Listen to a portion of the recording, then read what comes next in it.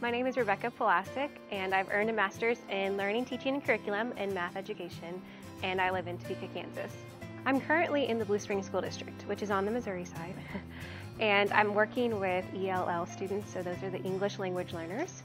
and then I'm going in and working with them on mathematics specifically. I pursued a degree in math education as my undergrad and started teaching in that area, and a lot of the teachers I work with have master's degrees, and I've seen many district employees who have master's degrees, and I thought it would be something that could further me in my career and also give me more knowledge that would help me in the classroom and with my students. These courses for Mizzou give you a combination of math and education so that what you're doing in the online classroom is what you would actually be doing in your real classroom, where it's mathematics, it's education, it's that blend between the two, not exclusively math or exclusively ed.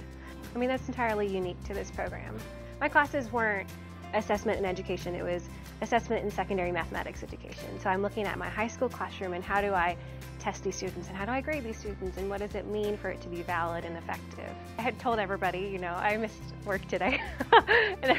everyone was really excited that I was going to be graduating, getting my master's, and whether it was my family or my coworkers and my students,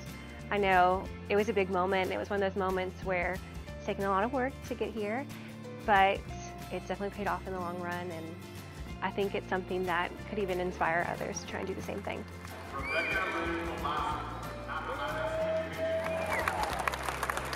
For a prospective student, I would say if you're thinking about it, apply, start talking to somebody and see what's out there, because you may be surprised what classes there are that you can start taking, what things are available, or if there's even a degree for you.